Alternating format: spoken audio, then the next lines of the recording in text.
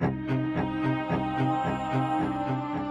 number one myth that Westerners have about this conflict is that Arabs and Jews have been fighting for thousands of years and they're going to continue to fight.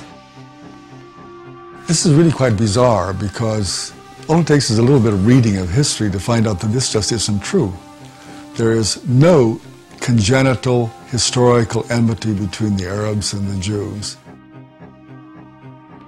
The Jews flourished in the Arab world at a time when they were being persecuted throughout all of Europe.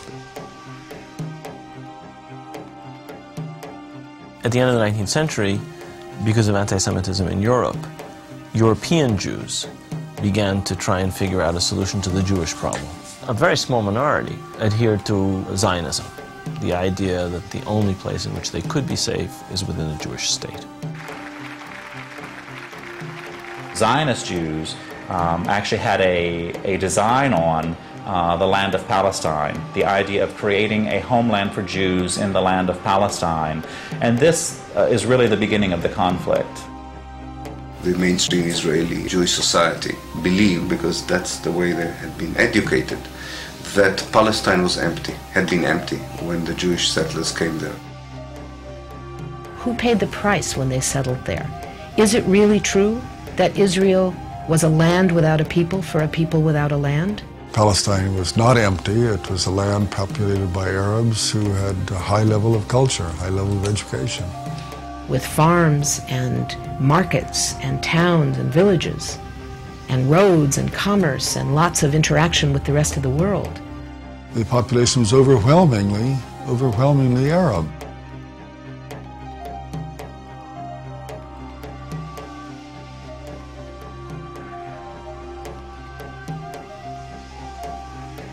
Jewish immigration increased under British rule following World War I, when Britain implemented the Balfour Declaration, promising a Jewish homeland in Palestine. This measure conflicted with Britain's previous promise of self-rule for Arab inhabitants throughout the region. Britain was basically extremely supportive of the Zionist movement. It helped to establish all of the structures of a state. At the same time, the Arabs of Palestine were denied the right of self-determination.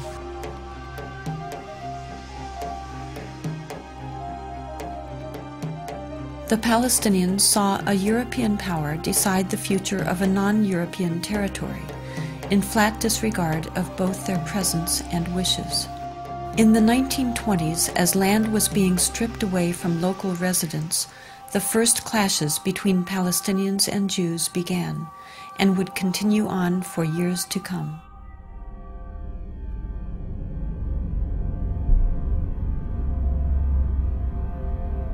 Until the early 1930s, the Jewish population of Palestine remained under 17%.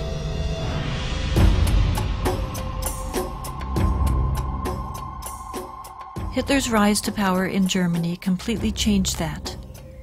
In just 5 years, 174,000 Jews flooded into Palestine, doubling their population.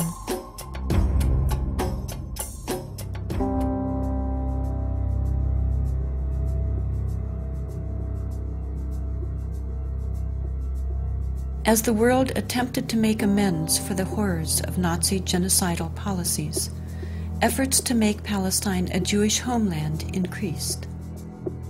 The Palestinians, they were not the Nazis. They were not responsible for the Holocaust. But they were the ones who paid the price. In 1947, with the conflict spiraling out of control, Britain decided to turn the problem of Palestine over to the United Nations. The UN, under pressure, proposed to divide the land into 2 states, an Arab state and a Jewish state. Arabs were to be given 43% of the land, despite the fact that they made up more than 2/3 of the population and owned over 92% of the land.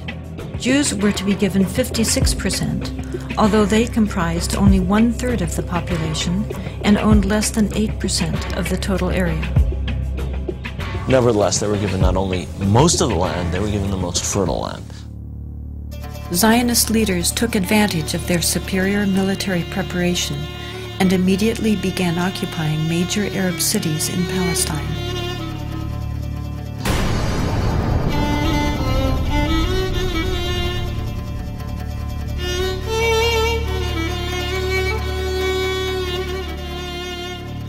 was among the people that conquered Akko.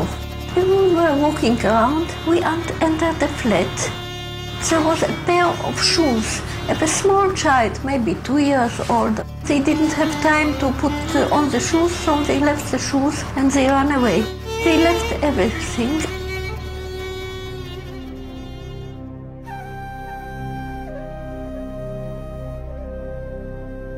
We found out that there was a systematic expulsion of Palestinians, and there was, as I said, there was an ethnic cleansing operation taking place. The most infamous campaign was the massacre at the village of Deir Yassin, where over 100 men, women, and children were systematically murdered. هذا البيت كنا متخبيين فيه أنا وولادي وأخويا موسى. ما كان لي أنا معيد أخوي موسى مشان نتونس بالله فيه. هذا البيت. أجي قال لي لما كنا بالبيت كنا مش كسان خبطنا الكنبلة وجينا ست صوبتنا وبنت الصواب تمسحوا ولادي. وكان بعد ما راحت المراكة الحالة كانت كسروا الباب عليهم وطلعونا. بدهم يقتلوا أخوي مسدبة فيه على وجهه يقتلوه. وتناولت 250 ليرة من عدة. وقلت يا خواجة بس مشان الله هالطالب بدها ستكت للشي. قال لي كتير انت كويس. هات المصاري بارس اخوتي الحنو شو تسوي فيها اخوتي الحنو. اجراك يا ويلي هي زمتك على السلام. راك حلو. هذا اللي يعود حط لك القميص هيك ويكون راسك فيه موسى قدامك. حط لك 5 3 مليون تحت راسك هيك.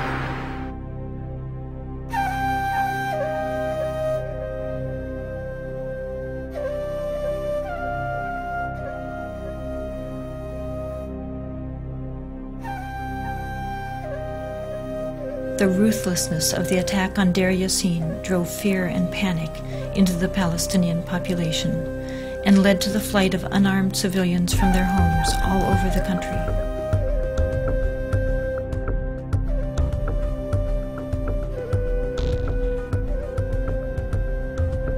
As a result, maybe 300 or so thousand Palestinians had already been expelled before the first Arab soldier entered Palestine. Some of the neighboring Arab armies finally intervened after May 15, 1948, when Israel officially announced its statehood. Although there was a lot of war rhetoric on the Arab side, very few soldiers, Arab soldiers, were sent into the battlefield. And actually, for most parts of the war, there was superiority on the side of the Israeli army.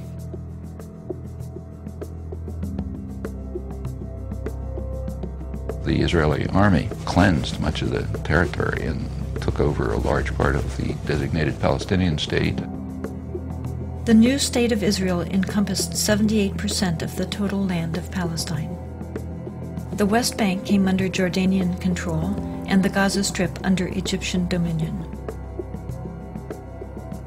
Although a truce was declared between Israel and the Arab states, true peace remained elusive, as over 700,000 Palestinian refugees languished in nearby camps, often in sight of homes to which they still held the deeds and a deep desire to return.